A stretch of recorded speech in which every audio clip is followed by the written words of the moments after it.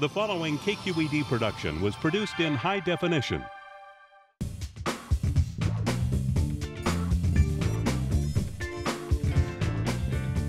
Yes, check please, people. It's all about licking your plate. The food was just fabulous. I should be in psychoanalysis for the amount of money I spend in restaurants. I had a horrible experience. I don't even think we were at the same restaurant. And everybody, I'm sure, saved room for those desserts. You better.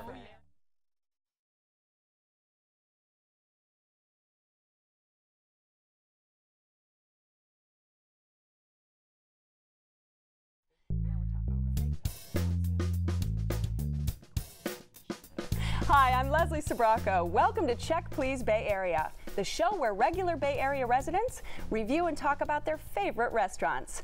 We have 3 guests, and each one recommends one of their favorite spots, and the other 2 go check them out to see what they think. This week, criminal records tech Mary DiLorenzo summons you to attend her pick so that you can share in the fragrant spices, fantastic aromas, and fabulous flavors. You won't need a warrant to search the menu to find a great meal. And residential realtor Patrick Adair gets the chills at his place. And it's not the property that causes it. He feels another presence in the room, a presence other than the tuxedoed waiters, that is. But first, middle school teacher Emily Kolach isn't interested in sampling her academy's cafeteria. She cuts class to enjoy the homegrown organic produce adorning the crisp cornmeal crust at her favorite spot. It's on Valencia Street at 14th in San Francisco, and it's called Pauline's Pizza.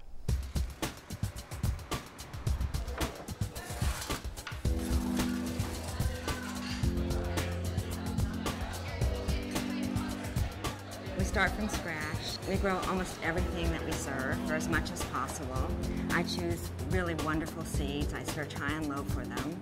And we plant them ourselves, and we grow them ourselves, and we harvest them, and bring them here and serve them. We grow grapes organically in our ranch in Calaveras County, where we also have a bonded winemaking facility. We make our own wine, which is really delicious, which we sell here, and it's been very well received. And we serve that wine in our wine bar at the back of this restaurant. When I think of Pauline's, I think of our pizza, which is incredibly delicious and layered with many, great flavors that interact and explode in your mouth and are very delicate, like an Italian pasta. I think of our ice creams and our sorbets, which are made from our own homegrown items. I think of our butterscotch pudding and chocolate mousse. I think of our salads, which are so incredibly fresh they can walk out the door. Now, I know why you like Pauline so much. It's that butcher paper and the crayons on the table, isn't it? It reminds you of school? Absolutely. I feel like I'm at work, but then I have a glass of wine and eat a little pizza, and then I remember that I'm at my favorite restaurant. So I think my favorite thing about Pauline's is the seasonal ingredients that they use, the organic vegetables, the interesting toppings on the pizza. So, I mean, I love pizza almost any way, but this is better than most. And it's the really unique combinations, the laid-back atmosphere, and the locally minded ingredients that really keeps me going. Do you have a favorite pizza? Of all their choices, I know there are many. I do. I try to branch out, but of course I'm a creature of habit, and I always go back to my original favorite, which is feta cheese, sun-dried tomatoes, and artichoke hearts. Ooh. Can't help it. But I do try to taste the nightly specials, because every night they have a vegetarian special and a meat special. And they're always really unique combinations, things that I would never think of putting together. Right. So I really try to branch out and try some new things. And you had a meat sausage pizza, didn't you, Mary? I did. That's their homemade sausage. It was okay. I've had better homemade sausage. But I mean, it wasn't. You should see her face. It was okay. And she's going, what? What are you talking about? How can it not be great? I know, I'm just a rebel. Yeah, it was kind of bland. Really? I felt. Just that particular pizza? Actually, I wasn't thrilled with it. It wasn't like I hated it. It's just I didn't like the crust. I did not. It was Because way these are thin crust. These are I very like thin crust, and I think pizza's a real personal thing. Right. But this was like, for me, like foreign. It had too much cornmeal on it for me, and it was too crispy, kind of like a biscuit cracker thing. I don't know. It wasn't bad. I just don't think I'd go out of my way to go there. All right. Okay, Patrick. That's funny. I took my family there, and my son, who's the quote-unquote pizza expert, absolutely loved it, and he plowed through a medium Italian all by himself. Is he 5 or 15? Wow. No, this is the 20-year-old, and I have my little 3-year-old, and usually he just impressive. picks off the little toppings, but he just went right into the whole pizza and just loved it. Right. And I know what you mean about the New York style thin crust pizza, so this is a little bit different than what you might get on that New York style, but I found it refreshing. And it's all about, as you said, the organics. They have their own farm in Berkeley that they produce, their own garden, that they get their vegetables for their salads and for their pizzas. Yeah, we had the chef's special salad with their really nice organically grown lettuce, but I like the raspberries in there. That's what caught our eye when we saw it over at the other table, and my wife said, I want one of those. It's a nice touch, rimmed with raspberries, isn't it? Right. Yes, it was. It was great. We had the Caesar, and I'm more of a traditionalist. They call it authentic Caesar dressing, and I doubt if you could find a raw egg on there or any anchovies. I mean, there was very little dressing. It was pretty, and it was the baby romaine, but again, underwhelmed. Right. And that's one of the things that I love about their salads, because I eat a lot of salad and I love it, but I usually find that there's too much dressing. So for me at Pauline's, what I love is that I can taste the greens and that they are grown nearby and they are absolutely fresh and seasonal. I want to taste those and have the dressing be in the background. So that's what I love about the salads. But what's your argument back against the dressing. crust? Oh, get more dressing. That's right. Ask for more. More dressing. I think that the crust is delicious. I have to, I love the cornmeal on there. I think that the crust is so flavorful. And oftentimes when I eat pizza, I end up leaving the crust, you know, behind. But I always eat my crust at Pauline's. And you can actually buy pizza dough and take it home. Another of my favorite features of the restaurant. Small shells come 3 to a package, and it's something like $6 or $6.50. Right. And they're par baked and frozen, and you can just pop that out of your freezer and throw your own toppings on there, and it's way better than delivery. Let me ask you about wine. I like the wine. There we go. Okay. I knew you liked the wine. I did like the wine. And they make their own wine. They do. That was very good. Organically farmed vineyards. It was good. It was very good. I think just the ambiance of the restaurant was very nice and not typical to the normal pizza parlor where you can sit down and have fine linens and a cloth napkin and look around and see some Picasso reprints in his blue period. And it was just really neat to be able to get in there. You weren't walking into a drab, dark place with brown naga hide chairs. The crowd can be really diverse, and oftentimes there are families, and there are young people, and there are people, you know. You've got tattoos and pacifiers. Absolutely. It's a little bit of everything, and to me that's nice because so many places, especially in that area in the Mission, are very young and trendy, and which is fun, but you know, it's nice to go out and feel that you're enjoying a meal with the community, I think. So that's another of my favorite things about Pauline's. And desserts. I did, on my last visit, have the special sundae, which had 2 different ice creams. One was a rose water and wild strawberry ice cream. Wow. And the other thing I had was an olive oil gelato with sea salt, and it was absolutely delicious. It was a great way to end the meal. It was, you know, both desserts were rich and interesting, but not too heavy, because I always eat all my pizza too. In terms of price, Mary, did you feel? It was okay. It was actually it was reasonable for the quality and the wine. Right. The wine was very reasonable. All right, if people are going to go to Pauline's. Pauline's is a great place to go for fresh ingredients, unique toppings on thin crust pizza in a laid-back atmosphere that is fun but not too divey, and just delicious. Patrick? I would think that Pauline's would be great for anybody that's health conscious, that just wants a great pizza, and that would like to taste some great wine at a great value. Bring your family there. All right, low-cal pizza, imagine that. Yeah. And Mary? Well, I just have a different feeling about it. Again, pizza's personal, But I think I would go back for the wine and dessert. Give that a try. If you would like to try Pauline's Pizza, it's on Valencia near 14th in San Francisco. The telephone number is 415-552-2050. It's open for dinner Tuesday through Saturday.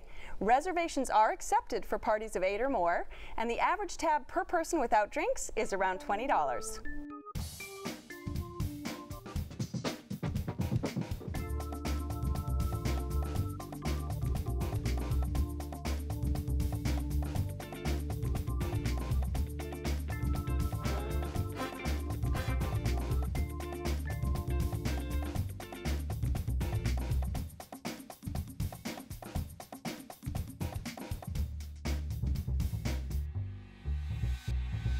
Mary says it's criminal just how good the food is at her pick, and the titles on the menu reflect the big screen stars of 2 continents, although the flavors remain firmly rooted in northern India and Pakistan. Her restaurant choice is in the Lower Haight in San Francisco, and it's called Rotee.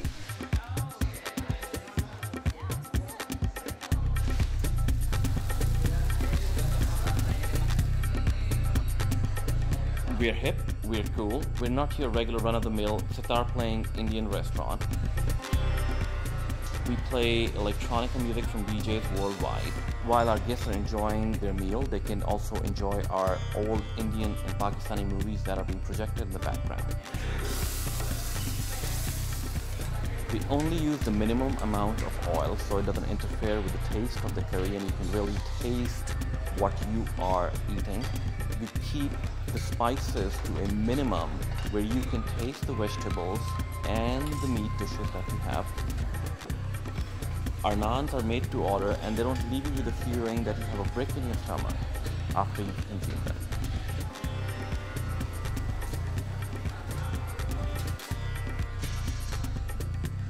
At Rotee, you don't have to spend a ton of money to have a good time.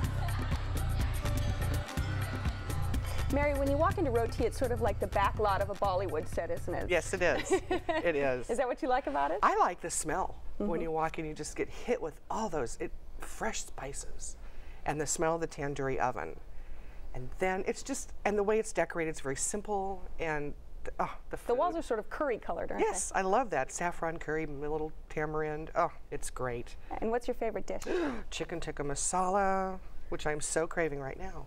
Hang on, let me get on the phone. Would you? Have it sent to the set here. Oh, yeah. It's like velvet to me. It's just, the chicken is tender, and just the spices are so fresh. That's what I keep saying to everybody. It's just everything is fresh there. My complaint about it was only that it didn't have enough chicken in it for me. I thought the sauce was very good, but we had 4 little pieces of chicken in all of the sauce, and I was glad that we had the biryani to soak the sauce up, but I wanted more chicken in mine. But chicken tikka masala is my favorite dish too. So creamy tomato. Yeah. We had the 3 different tandooris, which was very good. We had the fish tandoori, the chicken tandoori, and the lamb. And it was amazing how when it was presented, the colors of the dishes matched the colors of the walls. And that just brightened everything up. And it was like, wow, this is great. And then my wife, who I brought, and one of our friends, we tasted the fish tandoori, and my gosh, they actually fought over it. Really? They thought it was so delicious. Yes, Did thank you you tell very them they much. could order another one? Yeah. Well, we ordered the 3 with the bread and the rice, and gosh, that filled us up. We all loved it. And what besides chicken tikka masala do you enjoy when you go to Rotee? Let's see. The lamb ghost, which is really good. The flavor, it's very bright flavor, like a lemon almost on it, like a crusty, it's so good. And the biryanis, I've always loved. I've tried 2 of their biryanis there, and they're just bursting with like garbanzo beans and parsley, and the flavor is there. What else have we? Oh, the samosas. I love them. And that's sort of the test of an Indian restaurant, is it? Yeah. Samosas or pakora, or to really say, is this a good samosa? And they hand make their mint chutney. which I think is delicious too. And another way to judge is sort of the naan bread. You know, Well, how we is ate someone's that naan up. bread, right? Delicious. Whether it's the onion Everything or the is fresh. We had the garlic. The garlic. Yeah, we were just able to soak up what other sauces were left and just stab it around. It was great. Yeah. I mean, so hot and perfectly blistered. Done, Yes. you know, but not too done, not dry at all. Right. The naan was incredible. And always that ice cold beer. Maharaja. Big tall glass.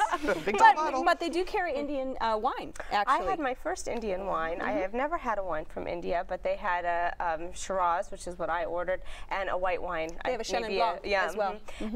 And you know, it was good. It was spicy and warm. It kind of felt like the sun. It was fun to have a wine from the, you know, country of origin. So And the menu's fun to read. Oh, isn't completely. Oh, it's just, the guy could be on David Letterman, whoever wrote that menu. They have a sense of humor. Right, right. It matches the decor, I thought. You know, they really know how to create an atmosphere with the bright colors and the movie posters and the funny menu.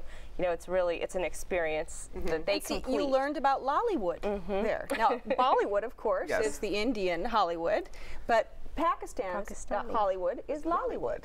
I mean, who knew? I didn't know. I didn't know. Now, you're going to have to give everybody the trick of parking, though, in that neighborhood. Yeah, that's a tough one. You just have to cruise it, just with everybody else that's kind of trying to cruise that area to find the parking. That is a nightmare. And sometimes there are little sketchy areas there. Yeah, that's kind of part of the floor show, I think. You know, you kind of look out that window and go, oh, yeah, it's Law and Order going on. It's like, oh, how fun. Oh, here comes the cops. This is fun. You know, so. Yeah, I got a little bit of that Irish luck, I guess. I find parking easy. Here, I'll rub your head. All right, this is your spot. Wrap it up for everybody. Okay. Do they get bang for their buck? Is this a spot to go for? Totally bang value? for their buck. I plead guilty to the passion I feel for this place. It's a little diamond in the rough, in a little kind of a chancy neighborhood, but the food is just exquisite and fresh. All right. Emily? Yeah, I think for a good neighborhood place, casual place, fresh meals, I would like to go back and try again. And it seems like the kind of place to me where you try and you find your favorites, right, and those really stand out. And maybe some of the dishes aren't, you know, you wouldn't necessarily order as often. Okay, and Patrick? When I asked what the name meant, Rotee, they said flatbread or bread and butter. And I think that this is a restaurant that'll last the test of time, and it'll be there for many, many years. Huh? That's good to know. If you would like to visit Rotee, it's on Haight at Webster in San Francisco. The telephone number is 415-552-8309. It's open for lunch and dinner every day, closed Mondays for lunch. Reservations are accepted for parties of 5 or more, and the average tab per person without drinks is around $15.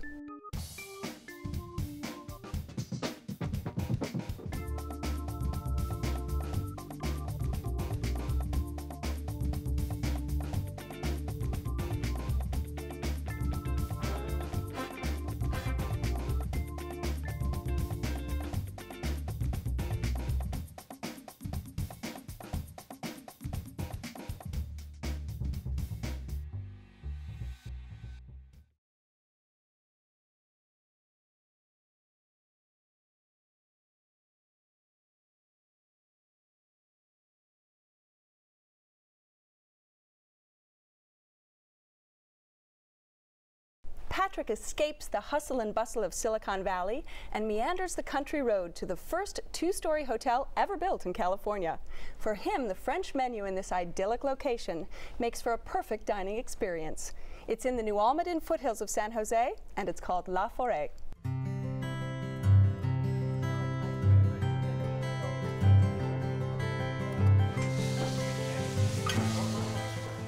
One of the nicest compliments I hear from our customers over and over is that your food is so consistent. Whenever we come back, it's always the same excellent food. That is one of the nicest things we hear over and over at La Forêt. Building is a historical building. It used to be a place where the Quicksilver miners used to live. Quicksilver is mercury. That's what they used to purify gold in old days.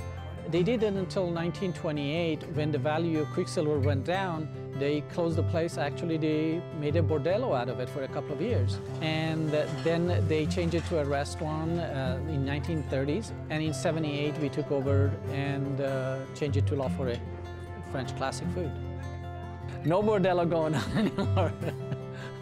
Okay, Patrick, are there really ghosts in this old house? Well, I've been going to this place for 20 years, and they, when the very first time I went there, the waiter had mentioned that you might feel a little cold chill through the air, or listen for that drop spoon, and it just made me want to go back more and more. So it was one of those great little nuances to the restaurant that was one of the things that I enjoyed so much. But it's not the only compelling thing, obviously, about La Forêt. What other things do you adore about this restaurant? What makes me so passionate about it is just the great food, the great service, and being able to go away 5 miles outside of town and just feel like you're escaped the whole entire world, and you have just wonderful people attending to you, 2 or 3 waiters and putting down the napkin for you, pulling out your chair, and just the awesome food, and just the great different types of wild game that they have during the different times of the year. And so you can call up and find out what their specials are, and you can have them call you when they have specials that are coming available, so that you'll know. Oh, that's nice. Now, if you can actually make it and not get lost, right, going there. Was this something, did you expect this upscale place? I was very skeptical, I have to be honest, because I looked at the website and I thought, oh, it looks a little has-been, and tuxedoed waiters, not my style, you know. And so, you know, then we got a little lost, but as we drove down the road a little more and more, it was so beautiful. The setting is gorgeous. And by the time we arrived, I was like, all right, I'm ready to give this place a chance. And I'm glad I did, because it was wonderful. We had such a nice meal there. They were so friendly. The atmosphere was really relaxing. It is stepping outside of a time and outside of the busyness of the Bay Area, and it was really nice, and the food was great too. Stepping into the forest. La Forêt, exactly. It really is. Well, let's talk about the food, because that's what really this place is about. Let's kick off with the tasting menu. Mary? Well, my husband and I both got a tasting menu, and I got the one that had the Kobe beef. And what else? Oh, there was so much food. It was just wonderful. The ahi tuna was okay. I thought mine was a little more done, but I didn't take it back. I ate it. It was delicious. You're a woman after my own heart. That's all right. Yeah, it's fine. Yeah, okay, it's all right. But I'm going to eat it. And then the quail, which I'd never had, and this huckleberry sauce was a perfect pairing. Absolutely perfect. Everything was divine. The service was impeccable. But it's a very comfortable place. You don't feel stuffy. You don't feel, not at all. Yes, that's exactly. the surprise. Yeah. You know, because you feel that it's going to be stuffy. And even the menu, I mean, I am not a big meat eater, and I thought, oh my gosh, this menu is entirely meat. And I got there and said, what the heck, I'm going to have the 6-course tasting menu, which was more food than I could ever imagine eating. And every bit was delicious. It was so good. Talking about wild boar, I mean, that's something I would never order. It was so good. It was so tender and so flavorful, and everything was delicious. Fantastic. It was fantastic. Yeah. And when you Makes me go, feel good. yeah, you liked my restaurant. because it is pricey. I mean, this is an expensive place, special occasion possibly. Yeah. Although there, you know, are quite a bit of people that go in and out of there, not dressed in, you know, they're in jeans or. You can be comfortably dressed. You can be. That's why I liked it, because I don't want to go out and spend that kind of money and have to be uncomfortable, you know. And I wasn't, and it was that just made it better for me. Just because the waiters are in tuxedos doesn't mean that you have to be, and that's, you know, that's great. And well, the wine list is quite nice. I mean, it's not overwhelming in terms of its selections. There's plenty of depth to it, and the prices are quite reasonable. There's an older sort of Cabernet section that really collectors would die to taste many of those wines at prices that are really very, very affordable. So, you know, if you're going to go down and have venison or steak, look at those big reds. Yes, absolutely. And then you always, the waiter, before, as you walk in and you sit down and you're ordering your appetizers, he will always ask you for the pièce de résistance. Would you like the Grand Marnier souffle. Everybody. Oh. And chef and owner Johnny, everybody just calls him Johnny, right? You know, that's his specialty. Yes. Oh my gosh, it just melts in your mouth, and I can tell you enjoyed it. It was a work of art. It was an absolute, when my spoon went into that souffle, it just went, and just into that creme anglaise with the, oh, it was so good. All right, this is your restaurant, so you have to convince people that they need to drive far and long down a winding road to get to La Forêt. Well, I think that if you are interested in getting a little bit of true spirit and getting a little bit of the real spirit, you'll be able to really enjoy yourself with one of the most fantastic, enjoyable meals that you would ever experience in your whole entire life. And so you have to at least go once, go for a birthday, go for an anniversary, do something special, but take your family or friends or even a great business dinner to La Forêt. Is this a hidden gem? Absolutely. For a perfect sort of traditional special occasion place when you feel like getting away, this is the place to go. All right, Mary, are you dreaming about that souffle? Oh, yes. I just, the trip is long. That's the one thing. It's like an hour and a half to get down there. But once you get there, it really is worth the trip. And it's for very special occasions, just because of the travel time. If it was here, I'd be there. For Grand Marnier souffle weekly. Well, if you would like to try La Forêt, it's on Bertram Road in San Jose. The telephone number is 408-997-3458. It's open Tuesday through Sunday for dinner with brunch on Sunday. Reservations are required, and the average tab per person without drinks is around $75. Well, I have to thank my fabulous guests on this week's show, Emily Kolach, Mary DiLorenzo, and Patrick Adair. Emily's choice of Pauline's pizza underwhelmed Mary, who prefers a more traditional pie when she goes out. But Patrick loved the organic ingredients and thinks all pizza lovers should give it a try. Next, Mary's pick, Rotee, left Emily hoping for a little more meat, but she thinks it's an ideal casual neighborhood restaurant. Patrick thought it was awesome and recommends everything, even reading the menu. And lastly, Patrick's destination of La Forêt was a resounding success, even if the price is high. It's a perfect place to celebrate anything. Well, that's it once again. Please don't forget to visit our website where you can find photos, recipes, and my notes on the wines I served to all the guests. They're terrific, right? Absolutely. On the website, you can view this and every show, or you can download one to podcast. There's also a link to the KQED Wine Club. So join us next time when 3 new guests will recommend their favorite spots right here on Check Please Bay Area. I'm Leslie Sbrocco, and I hope to see you then. Cheers! Cheers! Cheers. Yay! Woo! Fabulous! Woohoo! This show is available in high definition, on demand, and via podcast. For additional information on the restaurants featured, to comment, or to apply to be on the show, go to our website at kqed.org/checkplease.